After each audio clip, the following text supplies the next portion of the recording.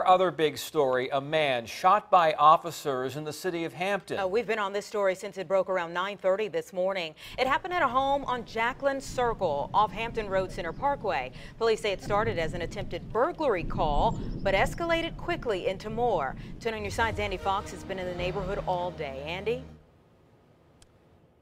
Tom and Anita, the family lives here, and they are adamant that the 911 call did not come in as a burglary call. Police are adamant that's what they were responding to, and it is true that police could be heard in this cul-de-sac yelling for the suspect to put down the knife. This neighbor, who doesn't want to be identified, says she heard the man who was shot by police banging on this door where his parents live. He's ill.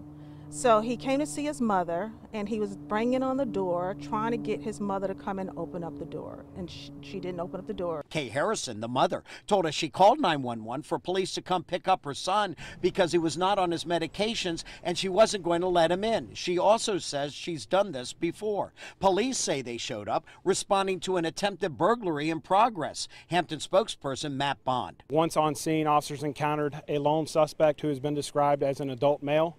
This individual was, in fact, an armed suspect. Police say when they showed up, they met the son who charged at them with a knife, and they shot him, we're told, 4 times. When I got to my window, because I heard gunfire, I went to the window to see what was occurring, and I saw a body on the ground. I saw 3 police officers surrounding that body. The neighbor says after the shots were fired, the son's mother came out of the house. She was coming out of the house because she knew that that was her son, so she's going to see what's going on with her son. She's hysterical because she sees her son in the ground. We first learned of the family relation from this woman. The suspect is her brother, but she doesn't describe him that way. Do you know anything about the person, the suspect? This is my brother.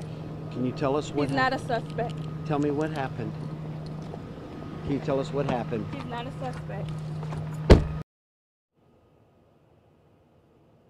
And Kay Harrison, the mother, says the same thing. She told me on the phone she left her son in the hospital. He was shot 4 times, and she's expecting him to live. In Hampton, Andy Fox, 10 on your side.